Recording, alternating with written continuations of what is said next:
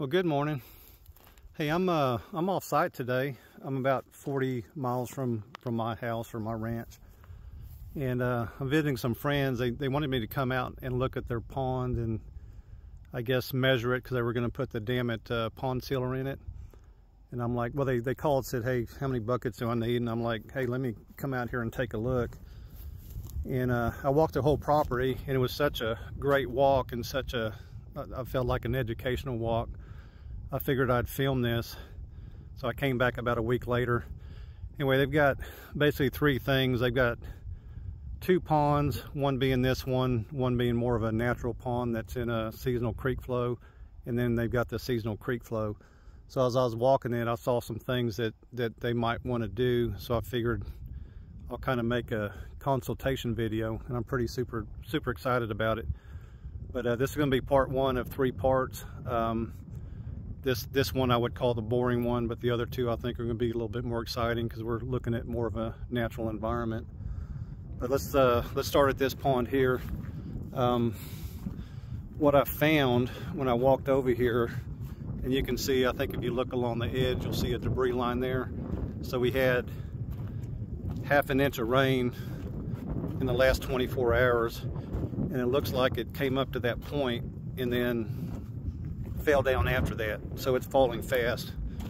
And the first thing I noticed when I'm looking at this, and I always talk about, you know, when you're in a geographical location, you can color code the clay, and this is for sure clay. I mean, this looks very similar to my mound pond as far as the color. But as I walked, when I was here a week ago before the rains, when everything was dry, you could actually see seepage coming out of the dam. So I'm thinking about, okay, what's happening here? So at this point you're taking a guess, and my guess is this has clay, but it's the difference between my place and this, although it's color coded the same, it's got way more rocks than mine.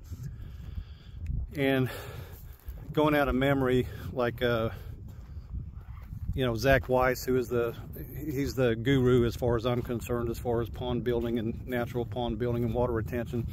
He had told me you need at least 40% clay. So two things may be happening. We may not have that 40% clay. It may be more like 20%. I mean, honestly, this may be 50% or 80% rocks, but you do have the clay in it. But what I saw was at the edge here, and see how everything's kind of a rusty color. When everything was dry, it was all white, but right along here it was wet, and everything else was dry. So we definitely have seepage coming out here. So either the clay content is not there percentage wise, or when the people built the pond, and I don't know how many years ago they built it, maybe they didn't compact it, and when I'm walking on it, I'm not feeling any compaction on it at all. It seems kind of spongy. So it may be the clay content was too low, and they didn't get the proper compaction or even try to compact it as they were building it. And compaction is so key, I can't even express that. So anyway, I measured this, and this is you know, when I measured this, I figured they're going to need 12 pails of Dammit. And when I measured my new pond, it takes 3. So we're gonna say this is 4 times bigger than my new pond. This is a pretty good sized pond. Anyway, a situation like this, I think that is the solution, is to do it. I would focus, well, I guess a third point that could be causing it is, you know, the deeper you dig the pond, you're digging through different layers of soil, and it's possible that they dug through that clay layer and got into something else, so it's draining out the bottom. I mean, it's hard to tell. The way to figure it out would be to, you know, put sticks on the side. You know, during the dry season, if you start putting sticks here, you know, every day, every couple of days, and follow the water down, and if it keeps going down until there's no more water, that means it's not sealed at all. It's not sealed anywhere. If you find out that it goes down 2 feet and then it stabilizes, then yeah, you know you're your leak is above that water line. And like I said, we know it's coming out the side. We don't know if it's going out the bottom, but it's going to be, it would take that observation to realize that. But yeah, anyway, in this one, you know, I would definitely use the Dammit or the 2-part polymer. But I wanted to go, let's go a little bit further than that, and I wanted to look at the water coming in. And one thing you got to look at, and yeah, as you look on the horizon, you know, the other pond is down on the bottom over here, so I always look at the roof catchment area of a pond. I mean, think about a rain barrel at your house on the roof. You know, you got that roof area filling that rain barrel. Ponds are kind of the same way, but it's land. And this particular pond has very little roof area. As we're coming up here, the road's right up here, and then it starts dropping down on the other side. Just over here, it starts dropping down that way.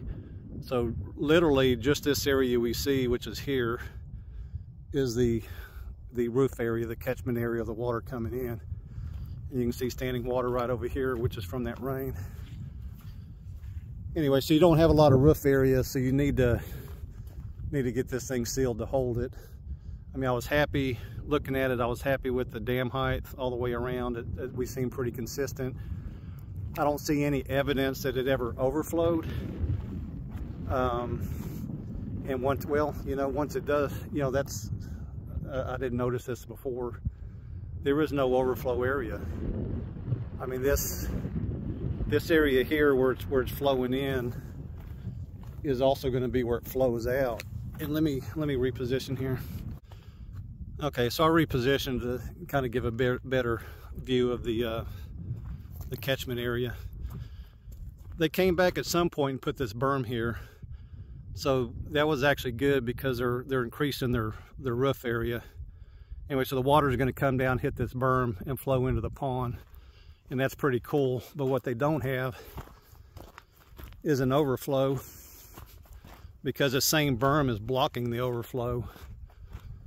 And the overflow, you know, the overflow is going to be right here, and I think you can see what I'm talking about. There's not an increased dam height. But the funny thing is, I don't see any evidence that it has ever overflowed. And you know, we do get big rain events. I mean, we can get 12 inches of rain in a week. But I think it would be kind of catastrophic if it did overflow. I mean, it could overflow anywhere. So I think, following the berm, but this is the berm here. So anyways, to go past that berm, let me turn around here.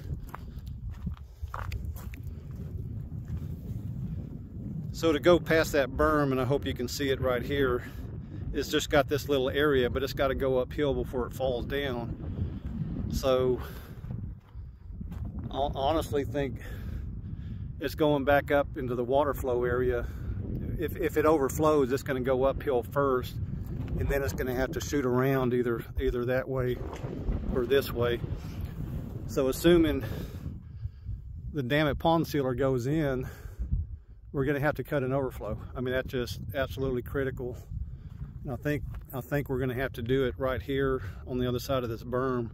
So we're going to have to cut it through here, but then take it out far enough where it's not going to cut. And that's one thing we'll see on the other pond here. They do have erosion on their pond. We'll see it in the next part of this series. But so we're going to have to cut it down, start going down here, pulling away from the dam. Anyway, so that'd be the two immediate things I would do: put the pond sealer in, and then cut this overflow. And I sure hope the picture's showing what I'm talking about. So those are the two things I would call immediate, and then let's go to next level stuff, the big dream stuff. Let me walk down and reposition. Okay, so I'm on the downhill side, and this thing takes a pretty good drop. I'm gonna spin around real slowly and give you some better context into this. So as I come around, I'm gonna call it a ravine or a seasonal creek right here. And then as we pan off to the right, you can see what I'm going to call the natural pond. It's something they built, but it's in the main artery of the water flow. So we're not too far away from it.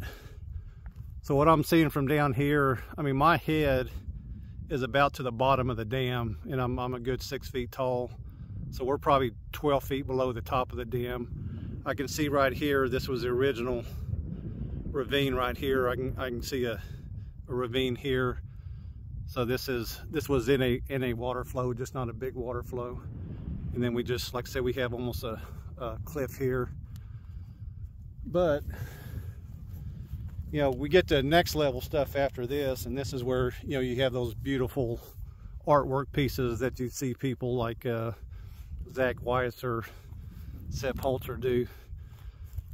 But past getting it fixed, if you want to go further past that point and just really start looking at a water retention landscape, I would have some other ponds, you know, have this pond drain out into another pond, and we have these cliff walls here, and we have, like I said, the ravine here, but maybe where this cliff wall here, you know, you have another pond through here, and then let it overflow, and just maybe do another one, and just have a series of them until you get down to that water flow. The bad part is from their house, we're going on the downhill side. You know, one of the things about ponds is the beauty and the aesthetics of it. And from down here, it would look, I mean, from the right angle, it would look beautiful if you had the view of all of them. But, and I don't even know if that's a consideration for the landowners here. But anyway, that could look pretty cool. And I'm going to, I guess I'm gonna, right now, throw in a picture of one of Zach Weiss ponds where it kind of shows the effect on what I'm looking at, and that'll help with the landowners.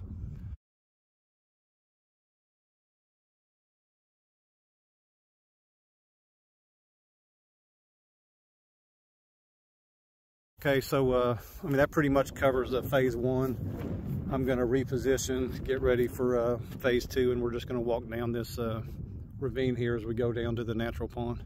But that'll be on part 2 of this. So y'all have a great day.